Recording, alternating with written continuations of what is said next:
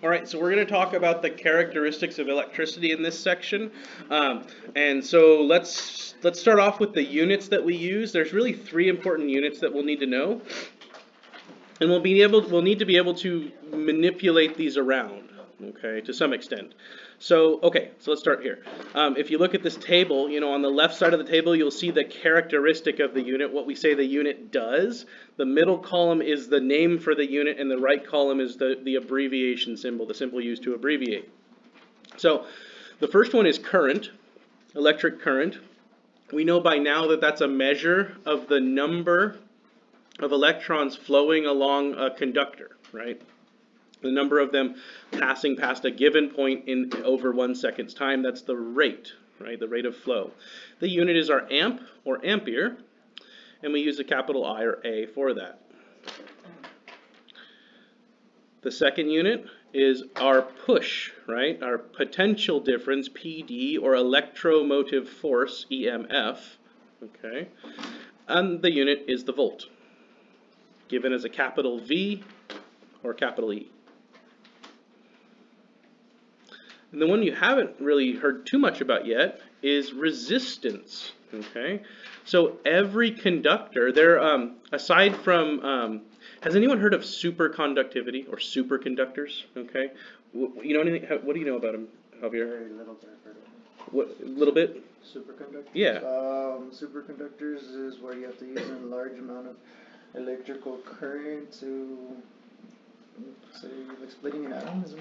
It's in the right neighborhood. So here, so there are. So let me say it like this: any material that can conduct will offer some resistance to conduction. Okay, will resist the flow of electrons a little bit. Some more than others, right? An insulator resists the flow of electrons very strongly. That's why it's an insulator. Okay, a conductor is called a conductor because it allows electrons to move easily. So easily is carrying a lot of weight there, okay? Some allow them to move more easily than others, okay? Superconductors are materials that when they're put at specific temperatures or specific pressures will conduct electricity with no resistance. Okay, so superconductor, usually what they'll have to do is they have to like cool the material down to, near absolute zero, which is, I won't go into what absolute zero means, but it's not 0 degrees Celsius. Absolute zero is zero atomic movement, okay? And when they can get close to that, materials can superconduct with no resistance and no loss of energy. Every material close to room temperature, okay, is going to offer some resistance, okay? Some less than others. Those ones that offer less resistance, those are the best conductors, right?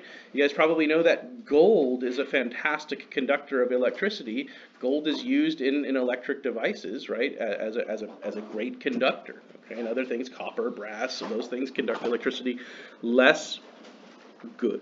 They don't conduct as well, but they still conduct very well, okay? So that's resistance. The unit for resistance is the ohm, okay? And by the way, remember your devices, your light bulbs that you turn on, the X-ray tube that we're going to talk about, those are the devices we're trying to operate, and those offer create resistance as well, okay? So the unit is the ohm. The symbol is either a capital R or that little upside down horseshoe, which is the omega symbol, okay? So either one are appropriate. We usually just use the R. Is that how you said it, the absolute zero? Is that 0 Kelvin? 0 Kelvin, yeah. So you've heard about the Kelvin system, others may have not, which is why I didn't say that. Yes, but it's 0 Kelvin is absolute zero.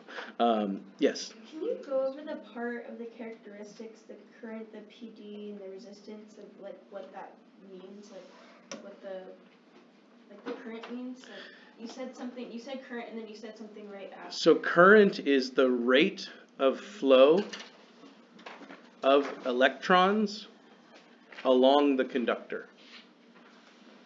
So I'll just say it in another set of words. It's how many electrons are moving through the material per second, past an arbitrary point. Pick a point, count how many electrons are moving past it. That's the current. If you double the number of electrons moving, you've doubled the current, right? And the unit we use is the amp. Does that help? Yeah, it does. Okay, sweet. Can you So do the PD and yeah, definitely. So okay, so remember, current's the number of electrons flowing. Potential difference is the amount of charge on the from one end to the other. The difference in the amount of charge from one end to the other. Think about a battery, right? Think about a AA battery, right?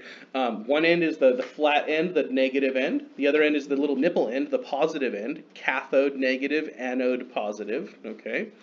The cathode negatively charged end has a greater negative charge than the anode end, the positive end, the nipple side of the battery. Okay, said in a different way, the anode end has a greater positive charge than the cathode end. Okay, there's a difference in the electric charge from one end of that battery to the next. Okay, if you put that battery into a flashlight, okay, connect either end of that battery, run it through a light bulb, like we showed in the circuit video.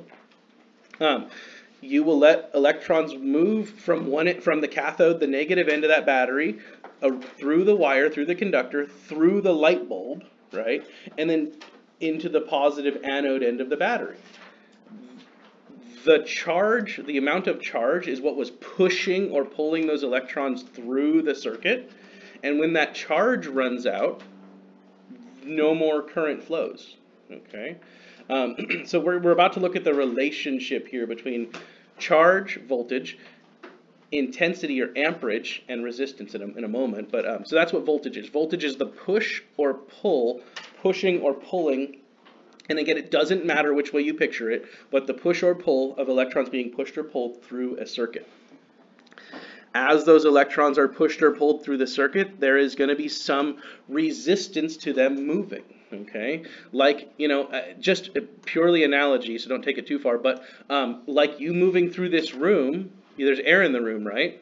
There's some resistance to you moving, right? You ever stuck your head out the car window when you're driving fast? Or maybe even, hopefully not your head, maybe just your hand out the car window when you're driving fast, right? What did you notice when you stuck your hand out the car window when you were driving fast? It's pushing back. It pushes back on you, right?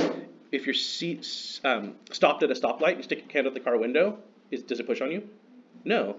The faster you were traveling, the more resistance there was to your hand being held in that place out the window, right? Faster you travel, that's equivalent to more voltage, okay? So voltage is the push or pressure, right? If the push or pressure goes up, the resistance is also going to go up too, okay? But anyways, the wire, the conductor, and the device all have some built-in inherent resistance. We talk about resistance in the unit of ohms, ohms of resistance, okay? So here's how to interpret it. 1 ohm of resistance, so let me say it backwards. About 1 meter of regular old household wire is about 1 ohm of resistance, offers about 1 ohm of resistance, okay? So that's how much of a conductor you need to have 1 ohm's worth of resistance. 1 volt is sufficient to push 1 amp through 1 ohm of resistance. Okay, so a volt of pressure, 1 volt of potential difference, is enough charge to push an entire, remember the amp, right? What was the amp? How many electrons? I erased it. 3.6 times 10. Million? Just a full amp. Full amp is 6.3 times 10 to the 18 electrons. Said in another way, to simplify it, it's about 6 billion electrons. Okay, so let's take 6 billion of them and then do that a billion more times. Okay, it's a bunch of electrons. So take an amp's worth of electrons, move them through 1 foot of household wire. Okay, it requires 1 volt of push to do that. Okay, 1 volt pushes 1 amp through 1 ohm, and it takes it only a second. The thing they didn't list here is it takes it only a second to do that. So 1 volt pushes 1 amp through 1 ohm, and it takes it a second to do it. Okay? All right, good. So there's a law. Okay, these are the 3 things that we have. We have voltage, the push, we have current, the flow, and we have something resisting that, like you sticking your hand out the car window. The wind is resisting your hand, right? The wind is pushing on your hand. Okay, it pushes more the faster you go. So we've got a nice little concise, clear, hopefully clear formula for this called Ohm's law. Okay, so this is the relationship between electrical resistance pressure, and flow given by this simple formula. The formula states that voltage equals the amperage multiplied by the resistance. There's a triangle for that too. The triangle, the T triangle, I'll show because it's my favorite way to work it. And so yeah, we'll look at how to simplify this, maybe how to picture an easy way to do this. But this is the formula. Okay, V is the voltage. So whatever the voltage number is, I is for amperage, and R is for resistance.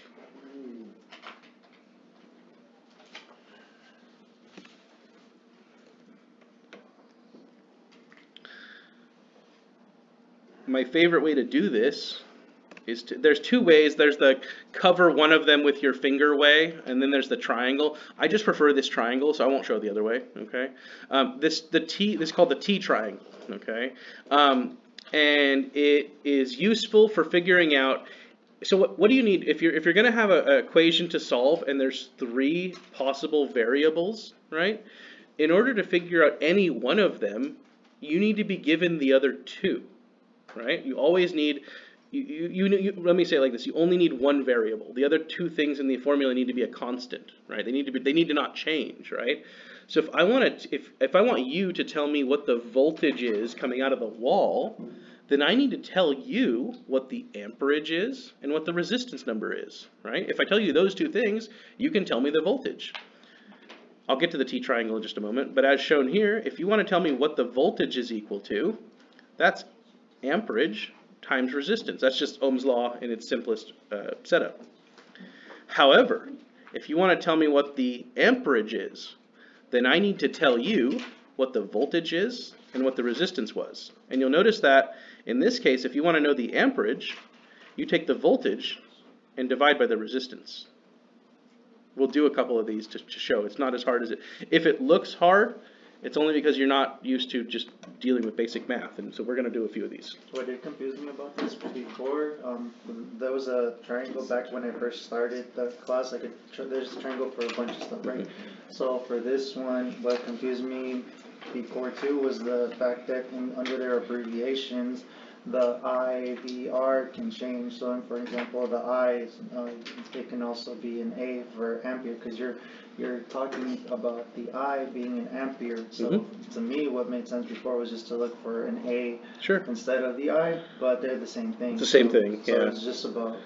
Yeah, and for not that interesting reasons, we have more than one way to express the same thing, right?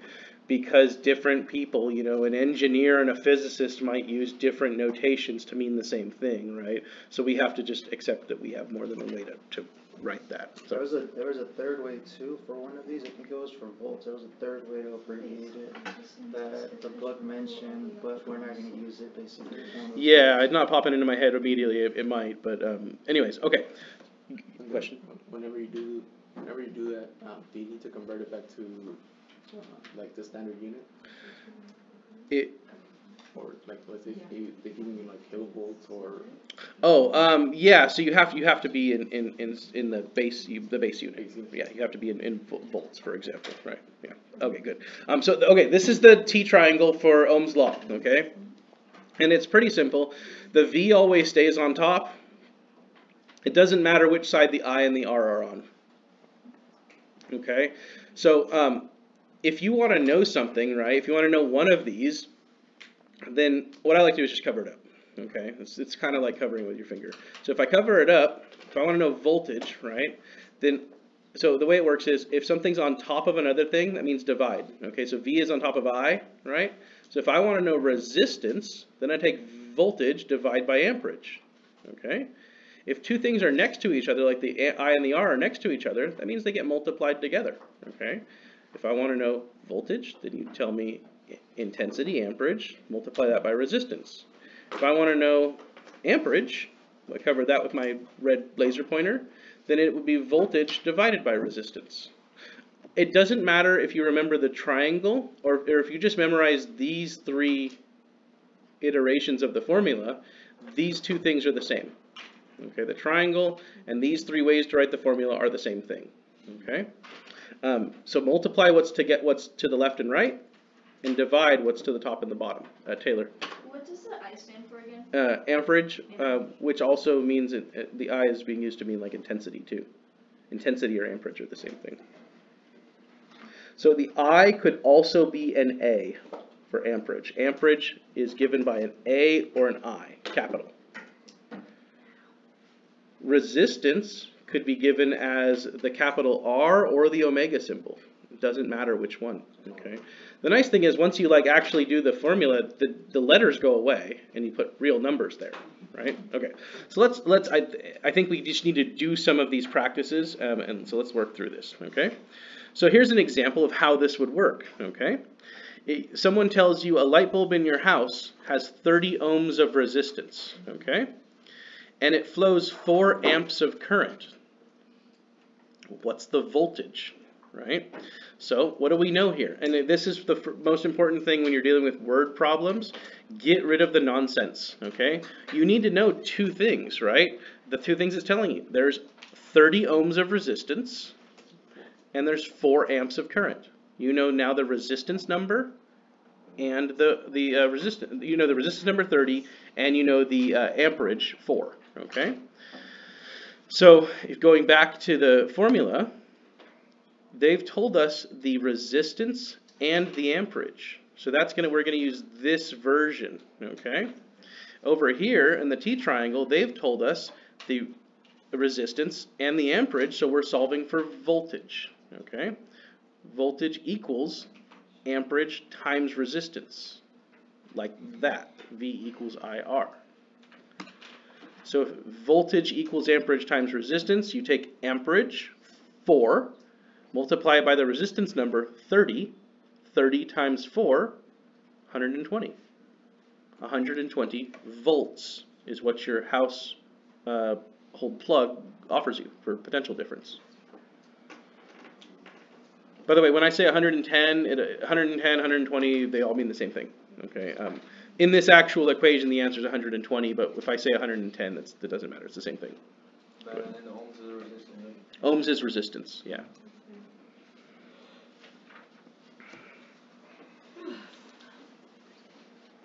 Okay, let's try another one. Raise your hand if that doesn't make sense, if this doesn't make sense. Okay, let's do another one. Hopefully it makes more sense with the next one, okay? This next one, they're telling you, you've got a hair dryer now. Do we care if it's a hair dryer? No, right? It doesn't matter what it is. But we know the device has 14 ohms of resistance. So we know our resistance number is 14. So we know we're not solving for resistance now. We have that number. The voltage is 112. They've told us resistance and voltage. We need to figure out amperage. So let's go back here. So they've told us voltage, and they've told us resistance, right? So we're going to be figuring out the amperage. So that's our unknown, right? Because it's an unknown, I'm just going to put my laser pointer over it and cover it, right? What's left visible in the triangle is voltage on top of resistance, or V divided by R, okay? So we now know that the way we're going to have to set this up is like this. Amperage equals voltage divided by resistance. So we're going to have to take voltage and resistance and divide. I equals V divided by R. So there's V, voltage, 112, divided by R, resistance, 14. 112 divided by 14, the answer comes out to be 8. 8 is telling us there's 8 amps of current moving through the circuit. And there's the answer, 8 amps. So in each formula, in each one of these, if you see these come up on one of your quizzes or tests, right, I have to give you 2 of the 3 things, right? And as long as you have those and you know the formula V equals IR, you can figure out any of them, okay? Can't figure out how much my quesadilla makeup is. Can't figure that out. And I could give you numbers expressed in scientific notation. I could give you big numbers, okay? I won't, but I could give you big numbers in principle, and you could do it. It's just plugging things into an equation, right? It's almost a brainless activity. You just put the numbers here and then let your calculator do the actual calculating, right? You just need to know where the numbers go. All right, so next one. A toaster produces uses 7.5 amps of current. Notice how they said 7.5 amps of electricity flowing through it, right? They're trying to add in extra words to distract you, okay? You just need to know the toaster operates at 7.5 amps. You don't need to know all that rest of that gobbledygook, okay? The voltage is, look at, the voltage from the plug in your house today is 115. None of that is important. They could have just said voltage is 115. They're putting extra words in to pull you off track, right? Don't let that work. Be smarter than the people that wrote the question. All right, so what do you need to know? You know 7.5 amps, and you know volts is 115, okay? So what don't we know? We don't know resistance, right? So we're solving for R. So one more time, I know this is getting old by now. One more time, let's go back to here. We're solving for R, so let's cover R, okay? It's our unknown, so it tells us V divided by I, voltage divided by intensity, okay? So let's go back.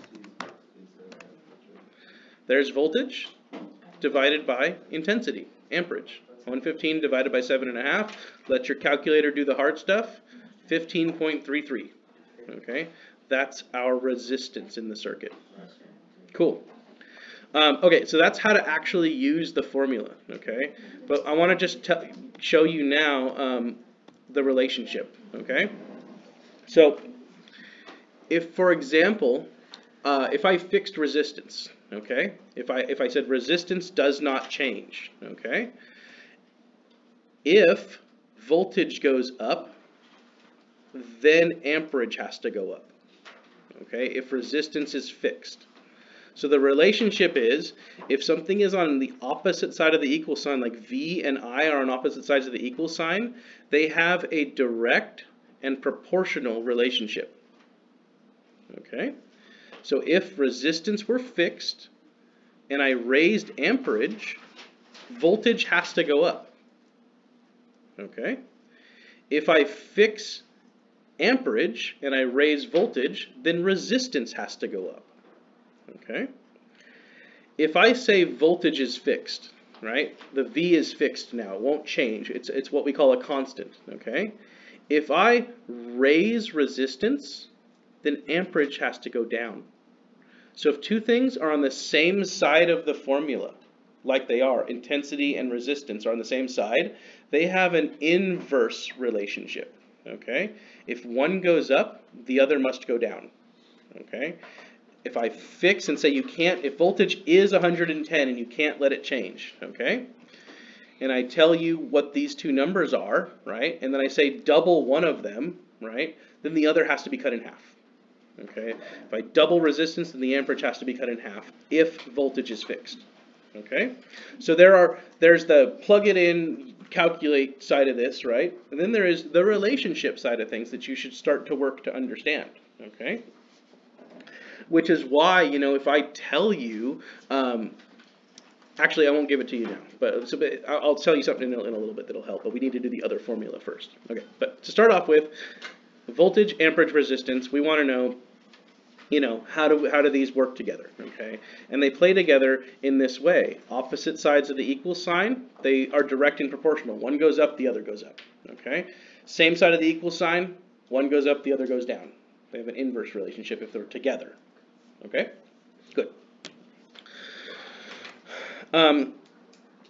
Let's go to the next step up here. Let me pause this.